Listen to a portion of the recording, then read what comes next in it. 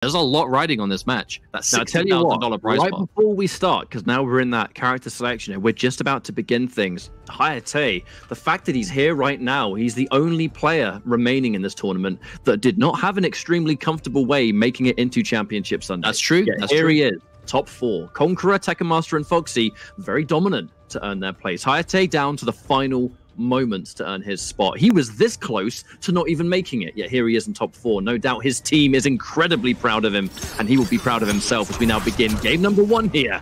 Karon shit, Sub-Zero, and Fujin. Now, Konqueror and Hayatei, they did play in the group stages. We did see Hayatei, he did swap out the needle for the Wind push instead, as this is, yeah, the Sub-Zero matchup does call for it. If the character can punish needle consistently, that's where the push will come in for Hayatei. That really has been his kind of 2 main variations. That Arsenal and Skywalker as that kind of real shell of the way he plays, and then it's needle and push based on what's going on. And that, you know, the last time they played, Konqueror was able to win quite convincingly. But that was a 2 out of 3, however. Now we're going to 3 out of 5. And there's that corner play, Hayatei. Such a good use of that Skywalk. There's the pickup. Down 1 win good kick. I mean, that down 1 win kick was a good option anyway, because remember, folks, we don't see it all the time, but that is Fujin's armor breaker. Now, Konqueror actually, I think, opting not to expend the KB there. He had enough hits for it, but decided to save it. Oh, at the round down, yep. And there's the unbreakable jump 2 win kick. No getting out of that one. That's all good damage, and Hayatei able to seal the deal in that first round. Good job, Konqueror didn't spend that crushing blow after all. Would have been completely wasted. Trying to punish. Back 2, just not quite hitting its mark. However, this corner pressure of Konqueror, everything he does is safe to jumping. That's what I really like about the way he applies it. The standing 3, the standing 1, the late back 2, whatever it is. So hard to jump out against him, as now Hayatei trying to be tricky. Ooh. There's the mix. I mean, you expect the amplify, he just doesn't do anything and then presses a button. It's so cheeky, but hey, look, it's a Fujin thing. Oh, but the counter hit confirm. Not going to matter counter hit necessarily, but Konqueror seeing it hit regardless. Hayatei back here again, but finds his way out. At forward 3. Able to get out of the corner, and there's another hit, but no meter. Won't need it though. Has that fatal blow. He's got a bar of amp. Don't get hit. That is the golden rule right now, my friends. Do not get hit. There's the counter with the 1-2. Looking to be real sneaky with that air-to-air Konqueror. Taking the slide just to be nice and safe. 1 round apiece. The important thing, though, is that Hayatei, you know, he went for that unbreakable jump 2 into win kick in round 1. So he's still got the fatal blow now. He's been able to save that super important resource. However, talking of resources, I mean, Konqueror he's got everything. He's got the crushing blows. He's got his fatal blow his own. Oh, what an anti-air from Hayatei. A quick wave dash into an instant jump 2. And there's the confirm again. And there's the win kick. Yep, trying to keep it unbreakable. Hayatei just getting as much lead as possible. And now look at the movement. Hayatei is just gliding across the screen right now in an empty jump. Really trying to bait out those flawless blocks from Konqueror. You want to deal with my jump in? I want you to try. And the anti-air, yes, Hayatei. Absolutely. Out of nowhere, and there's a bar. Breakaway has to come out. And now Konqueror put against the wall. Quite a comeback to make here. Yes, fatal blow, Sub-Zero. Definitely known for these kind of comebacks, but oh, hang on a minute. This might be the start of it. I'd say a trade, but is it really a trade if your push does no damage? Konqueror, can he mix? This has got the corner.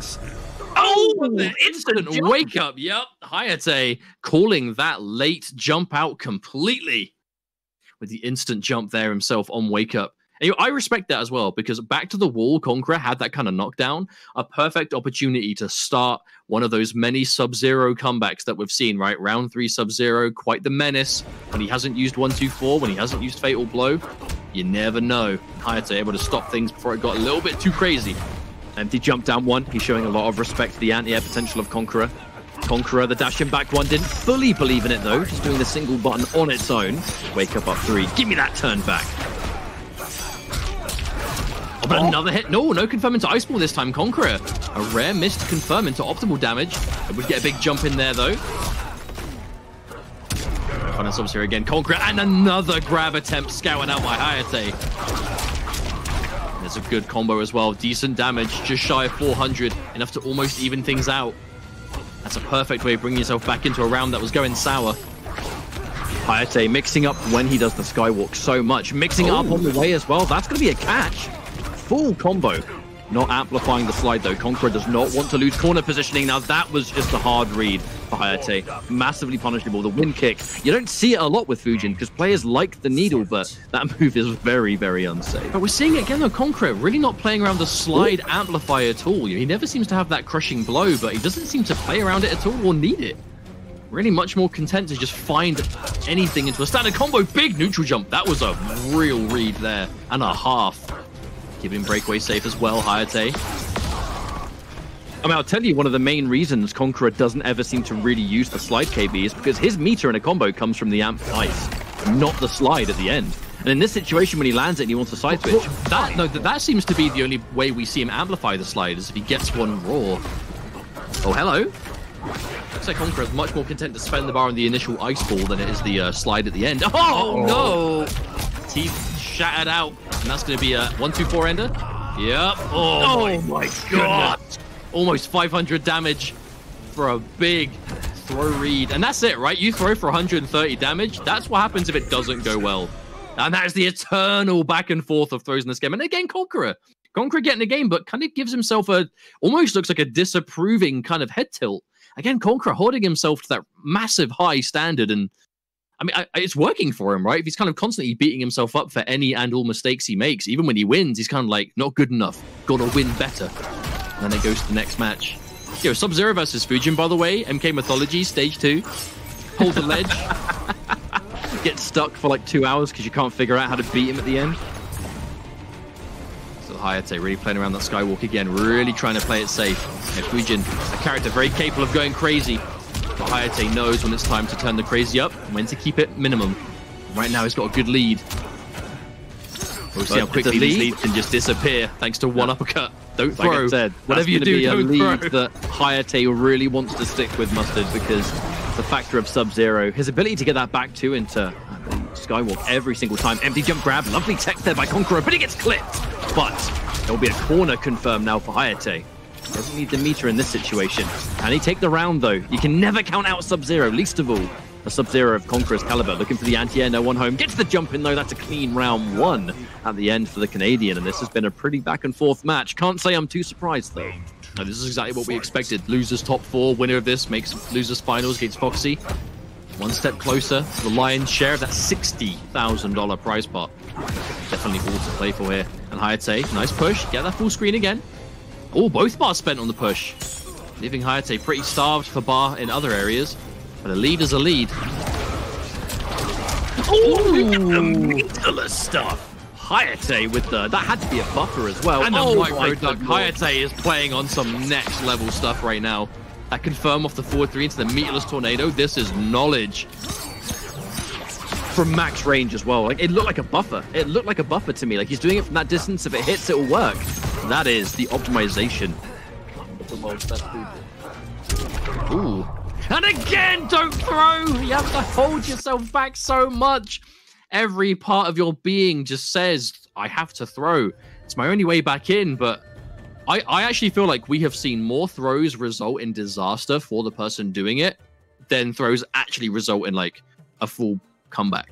We're just not seeing it. They're so risky, especially now in the offline environment again, right, where you can let go of block at just the last moment when you feel like a throw might come. And if it happens, you have so long to see that it's whiffed, and Konqueror now put in quite a miserable scenario. One game away facing elimination, but by no means out. But this is a scary position to be in. Hayatei, you know, we did say going into the set playing better the longer the tournament goes on. I feel like he's even yet to reach that potential, right? And now we're starting to see those forward 3s turned into clutch launchers. We're seeing conversions out of nowhere. Hayatei is progressing to get better and better and does not seem to be done yet. I mean, Hayatei, he's turned up today to give it his 100,000%. But with what's on the line, the fact that this is not just for winning a tournament, right? This is the first major offline Mortal Kombat tournament we've seen in some time, and I think everyone wants to win it. Especially when you're this close, you can see just how close to the end of the marathon you are. After so many days, right, the group stages, the grueling matches they had to play. Hayatei is, you know, especially seeing that he spent most of the group stages being severely down in games. Now, you know, fast forward the clock's a couple days. And this is a matchup he had to play there, right? Konqueror was able to defeat him quite convincingly in the group stages. But here we are. I mean, if this was a best of 3 like the group stages, Hayatei would have won. Just goes to show the difference a couple days can make. Wow, the pickup from the down 1. Fujin doesn't really have a particularly amazing down 1, so that's not a bad confirm at all. Hayatei. Konqueror letting... I gotta say, Konqueror letting rip those kind of uppercuts from that range. This might be showing nerves of Konqueror getting to it, and there's quite a late breakaway. Konqueror definitely playing with fire. And my Skywalk, God. The knowledge, the matchup knowledge of Hayatei to avoid that creeping ice. We saw Ava do something similar. And now Hayatei with that Skywalk, the clutchness, unrivaled in this tournament. And now Hayatei, what better way than that to be a match point? Yep, that was escape failed. We're going up now. Hayatei getting more dangerous. The opportunity for the rematch of Foxy Grandpa, something Hayatei would happily go into. How close it was when they last fought. However, you know, I'm talking like it's already over. No, Hayatei's going to want that too. Hayatei's going to be more than happy to get that run back. But we Konqueror, he's not done yet. He has the corner again. Good overhead now. Yep, he dedicated. This is Konqueror turning up the speed.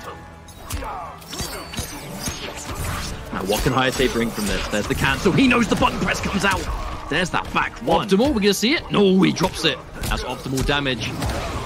Hang on a minute. You're going to get the fatal blow. No, he drops, but no punish. Konqueror was thrown a lifeline that he was not able to take. I think it was an easy punish. I think he was looking for the armor break there, Mustard. That's why it was a weird timing. He was looking for it again. There's the final hit. The clean jump in for Konqueror and no. That was a lifeline to end all lifelines there for Konqueror. Because Hayatei, whether he went for an armor break read and deliberately did the fatal blow late because of it, or if he tried to combo into it, the important thing is that it didn't work. It got blocked, and Konqueror missed the punish at that health. That could have just meant the end. Oh, the side switch, so clutch.